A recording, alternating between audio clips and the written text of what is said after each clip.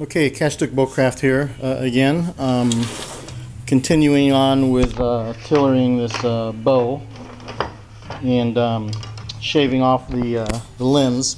But what I want to do is show you guys, what I do while I'm shaving or scraping the limbs. Again, as I noted in a previous video, I typically color in the limb, so as I'm scraping it, if there's any pencil marks left, that'll be those would indicate low spots, and if there's the other areas would indicate high spots. And what I'm going to do now is do a couple of scrapes. I've already got this limb partially scraped down to the same amount of scrapes that I did on that limb. You want to count your strokes, and I did 40 strokes on this limb, marked it down, and I've already done 30 strokes on this limb, so I got 10 more left to do. After I do that, we'll exercise the limbs, and we'll put on the tree and exercise the limbs and see what we get as far as draw length. Right now this is drawing 50 pounds at 18 inches. Yesterday it was 50 pounds at 16, so I gained a couple of more inches. So after this we're probably going to get down to maybe 19, maybe 20 inches, and then at that point we'll stop and reflex the limbs.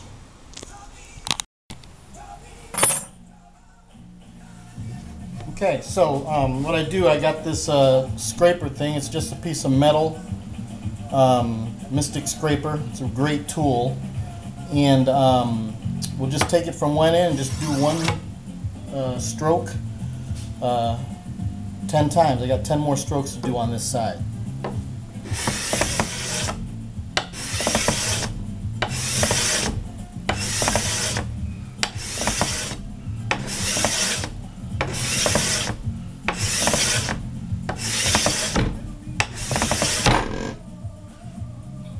So here's the shavings that it gives. It takes off a good amount of wood, but the good thing is that it takes it off slow, so you won't be taking off too much wood all at once and then possibly ruining the tiller or messing up the tiller on your bow. So it's always good to go slow. I like using this.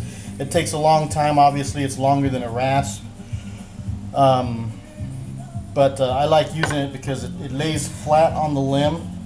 And it's very important to have flat limbs, and it's very controlling as far as being able to control how much wood just by angling the tool back and forth. You can determine how much wood you want to remove. So it's a great little tool. I used to just make my own, but I went out and bought this because it looked like something cool and something different from what I had, and I've had this ever since, probably over 5 years now, and you can see that it's not the least bit worn out. So we're going to go ahead and put this on the tillering tree and exercise the limbs, and then see what we got for draw weight. Okay, so we got the bow on the tree, and usually what I do after I finish scraping the limbs, I exercise the limbs, and all you do is just tug on the string and go up and down and flex the limbs probably about 30 times or so, just to get the fibers stretched out. And then I put a little level again on the top to make sure the bow is sitting level on the tree. And then I take my measuring stick here and oops, I moved the bow a little bit, and I'll just put my finger at on the tip of the bow. Okay, and then I'll come to this side, do the same thing, and we are pretty much even. So this bow, at least as far as I can tell, is pretty evenly flexed, and it looks to be in pretty good tiller. And like I said before, before I scraped it, it was doing 18 inches or 50 pounds at 18 inches. and we're going to pull it down right now and see how far we get. I'm going to try to stick with 50 pounds. Hopefully we'll get at least 20 inches out of this. Okay, I just weighed the bow. You can see I still have the short string on here. It's not full brace yet, but I could probably brace the thing higher right now, because now successfully we're able to pull 50 pounds at 20 inches out of a 48-inch bow. We can probably pull a few more inches, but I'm going to do that after I get the bow sinewed. Because putting on the sinew can affect the tiller of the bow if the sinew is not layered evenly on one side of the back and the other. It'll make some stiff spots in here and there, but those should be easily correctable after it dries, and then we'll go in and tiller the bow possibly to get 24 inches. But for now I'm going to stop scraping the limbs, and I'm going to go ahead and put some reflex in the limbs. I haven't figured out exactly if I wanted to recurve the tips, slightly recurve the tips, or reflex the tips, or reflex the entire limb. But I guess I'll just play it by ear and do whatever I'm going to do. Anyway, so this is the bow. Again, it's a 48-inch hickory short bow. And it's right now drawing, like I said, 50 pounds at 20 inches. We can certainly stop at this point, put it at full brace height, and finish the bow just as it is, like a long bow. But I'm going to sinew back it, and I'm going to introduce some reflex into the limbs and make it a little bit special and a little bit more durable and a little bit more performance. So there you go. Next time we turn this on, we'll have the bow in the jig and bending the limbs. Okay, before I go and start reflexing the limbs, I just wanted to show you guys the bow one last time before I start that. I've got it now at full brace height, which is about 4 inches or so. I'm not sure how high that is. It's just a little over fist, my fist length, probably about, I don't know, 4.5 inches, something like that. Anyway, so this is the bow as it looks at full brace. You can see it's bending fairly well, and it looks pretty symmetrical to me. So there you go. Now I'm going to go ahead and heating up those limbs and getting them bent.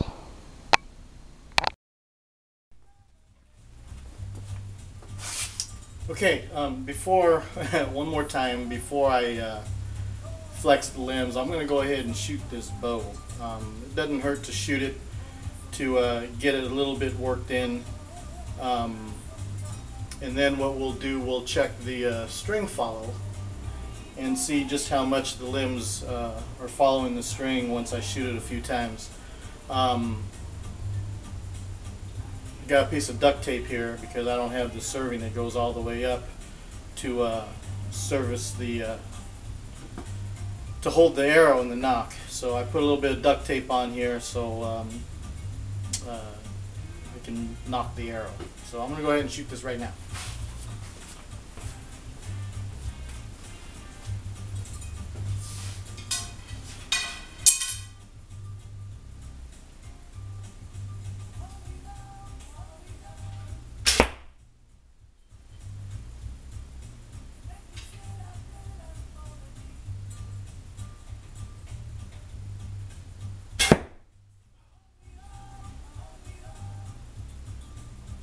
Pretty good.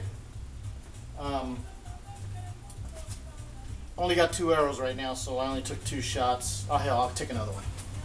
I'll take 2 more shots.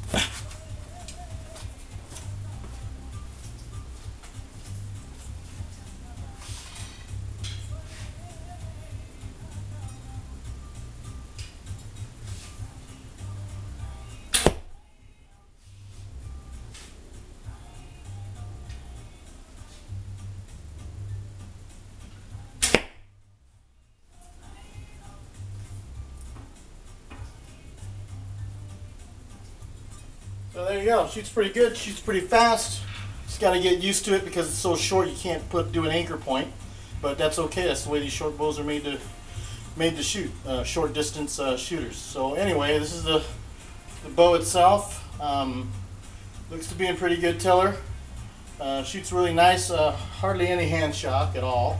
The string did slap my wrist while I shot, so maybe I'll raise this brace height just a little bit more, but I'm thinking that this is about as high as the brace height goes. It's just over 4 inches, or about 4 inches, and but it shoots very well, pretty fast.